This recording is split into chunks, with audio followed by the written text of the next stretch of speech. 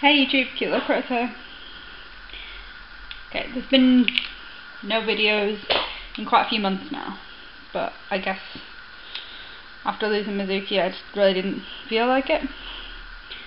Anyway, I'm planning on getting back on track now, so I thought I'd start off by introducing you to the newest little furry addition.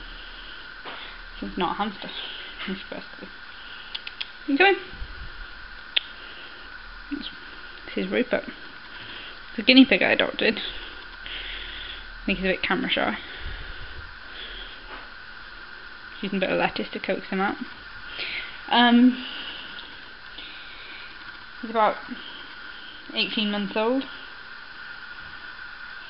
And I've had him for about 2 months now. Maybe 3. I know he's in quite a small cage really for a guinea pig. I'll just show you his whole cage. But I am planning on getting him a CNC cage as soon as I can. Here, like over in the UK, it's really hard to source the materials, so I've not been able to get him one yet. But I have recently found a nice little company who provide you with everything to make one. So I think I'm going to use these. I also want to get my friend, so there'll be some introduction videos soon, hopefully. Come on. Come on. You cheeky. He's quite a happy little guinea pig. Generally, he's not afraid to ask for food. He absolutely loves his romaine lettuce. Some dietary videos will be coming up soon for guinea pigs as well, if that's something you're interested in.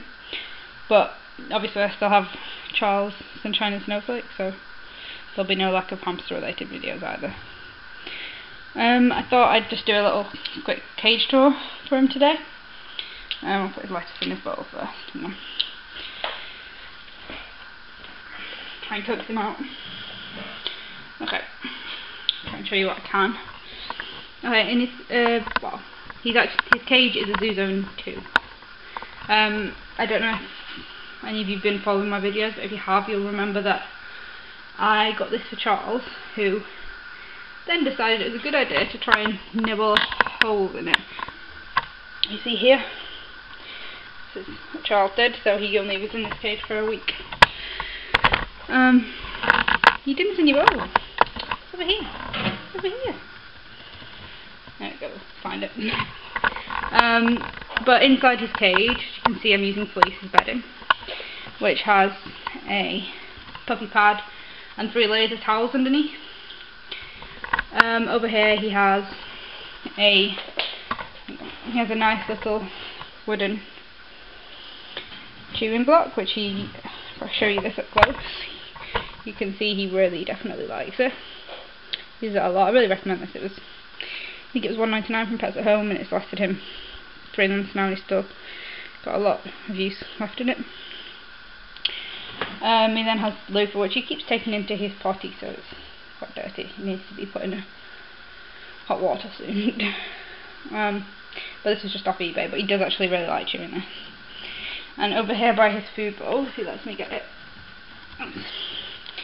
he has this tube, which is a little book made out of corn leaf. He had little pencils to go with it, but he destroyed them within like a day. He really likes that. That was from Wilco's. Over here he has a kitchen litter tray, which I'm trying to encourage him to use, but coming up with a few new ideas, so I'll keep you guys updated on that if you're trying to litter tray your own guinea pig. In his litter tray he has BioLet. It's paper based, so it won't swell if he tries to eat it in his tummy. And the green things, I don't know if you can see them in his bowl, in his litter tray, sorry, string beans that he's decided to take them out, so I don't know. His own choice. And here he just has some meadow hay, and this hay ball was from Wilco's as well.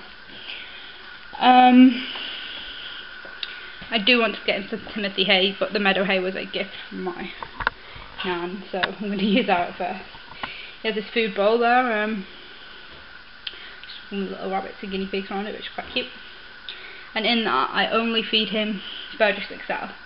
He's currently On the oregano black currant ones, he's had the mint ones. He seems to prefer them a little bit, I think. They seem to overindulge in the mint ones. But if you see them, they look like tiny little hamster droppings. It's quite odd. The other ones don't. I don't have any in to show you. And then he has his nice little house, which my mum helped me make, which is really nice. It's got foam in, so you know he's inside it there, but I'm not going to squish him. He can't like sit on it and squish it. And he has a nice little pad in there. If I turn him around, you'll be able to see it. There's a little pad in there which he's pushed right back again.